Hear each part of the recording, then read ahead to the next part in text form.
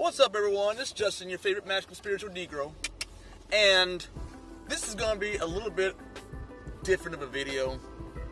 It's going to sound kind of conspiratorial, but it's not. So, there is a problem that you and I have. And so does your neighbor. So does everyone that you've ever known. We all have the same problem. It is that our behavior, based upon the context of our environment and what we're putting into our ears and eyes, is predictable. We as individuals are not predictable, but our behavior, based upon the context of where we are, what we're listening to, what we're hearing, all that stuff, is predictable. Which means that we easily manipulable, malleable. We can be manipulated very, very easily based upon that. And the media, news, advertisers, marketers, they all know that. You're thinking that your decisions that you're making are all actually yours, and not the scheme, and I'm not saying scheme as in Wiley scheme, necessarily, and not the scheme of some marketer trying to get you to buy something, or try this, or invest into this, or whatever else. You know? So, these ideas, marketplace of ideas, are then practiced like guinea pigs on you, on me, on all of us. Why? Because people know, with certain degrees, certain intelligences, certain circles, know that people are predictable. Okay? Based on their habits. Okay? So then, it is now a question of stepping in or out of the matrix. Right? It's the blue pill, red pill type of moment, right? Now, red pill usually means that you've turned conservative. I'm not talking about that kind of stuff, right? Because I try to think objectively, based on the kingdom, not on the conservation of man-made stuff. Because the Republican Party will vanish one day. Just like it did with the Whigs and these other parties, or the Dixiecrats or whatever else. That stuff shifts all the time. The kingdom is forever. Anyway, so if you're thinking about stepping out of the matrix, then there may be some things holding you back. But stepping out of the matrix truly is stepping into the kingdom and upholding that. It's got nothing to do with all these other things that are happening around us. Because I'm going to let you know this right now. They have so much data on you right now. Me, you, all of us. They have so much data on us right now. And the more data that they have, the easier they can do this.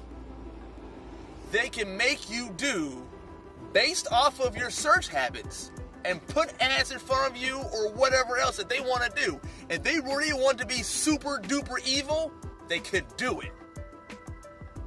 You know? And manipulate you to doing whatever.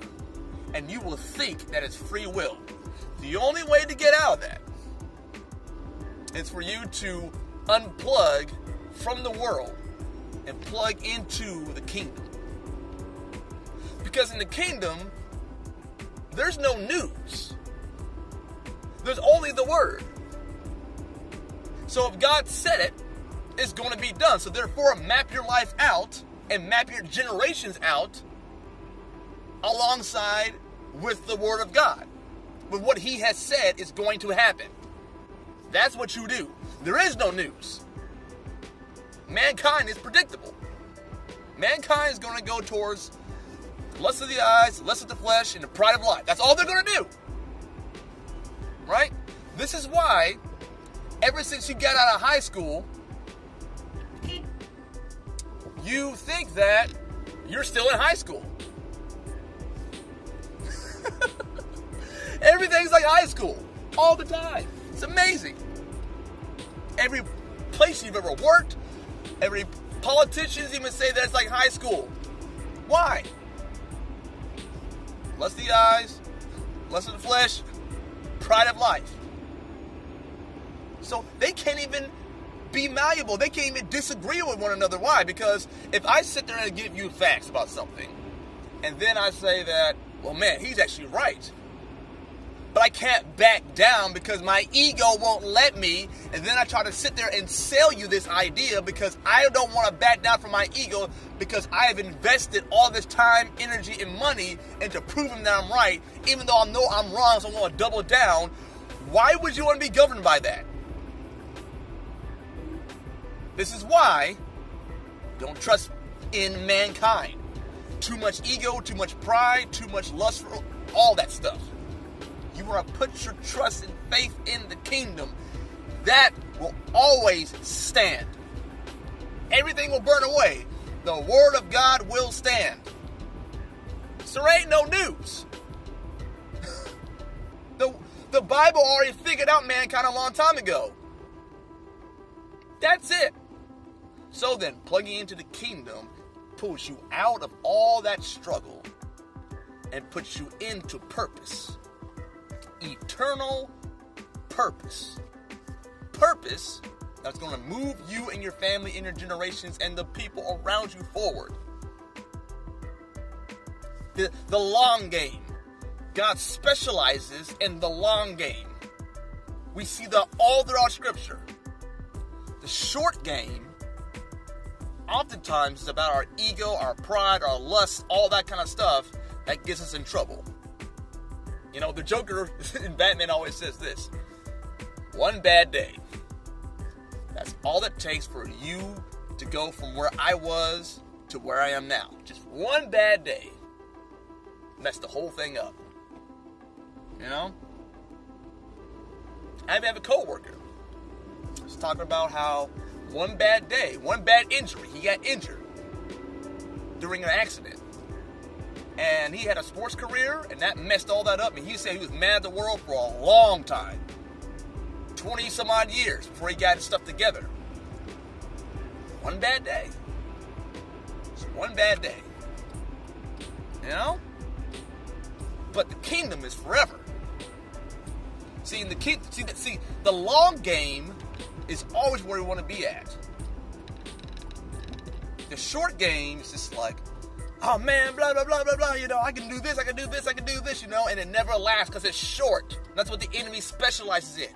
He presents to you a case to get something now rather than receive it at the appropriate time and season, because sometimes you haven't been given it by God because you have not matured enough time has not passed for you to actually mature in order to actually receive it. This is why you don't give, you know, certain things to children, because they're not in the proper season of understanding in order to receive it yet. You don't give a 5-year-old alcohol. Now, some of y'all did have alcohol at 5 years old, but that was out of season. You know, you don't have relations with a lady. You have a bunch of kids when you're still maturing yourself. And maturing as in taking on responsibilities and understanding the long game. Because some people never, ever, ever mature because they only think short term. And children think short term. Think in the longest term possible in the kingdom. Otherwise, you're going to continue to be manipulated and be some rich guy's pawn for the rest of your life. I'm just being real. They got so much data on you right now that they can predict what you're going to do next. That's why when you're on YouTube, oh, that video based on what I just watched pops up, and that video pops up, and that video pops up, that video pops up.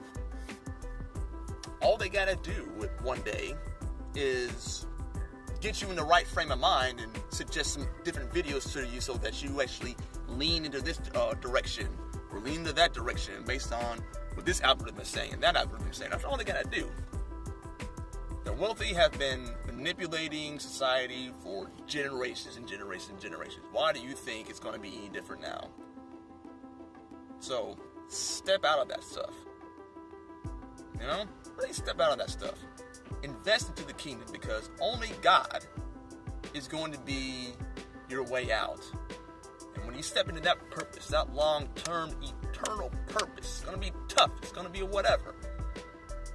But I promise you, man, worth it. Even through all the struggle, worth it. So, I want y'all to stay blessed. I want y'all to continue to be prayerful. I want you to be asking what that actually is. Some ways you can figure that out, probably one of the better ways. What makes you happy? What makes you sad? What makes you joyful? What makes you mad? You can answer those questions. Then you'll start having a good idea of what's going on with that. And I'll do a teaching on that in the future. What makes you happy? What makes you sad? What makes you joyful? What makes you mad? If you answer those questions, you'll begin to see where it is that you want to fit in terms of the purposes that God's put in you. That will come from nowhere. That comes from Him. So now it's time to get reacquainted with what that is. All right, guys. Love you all very much. I'll catch you on the remix. Deuces.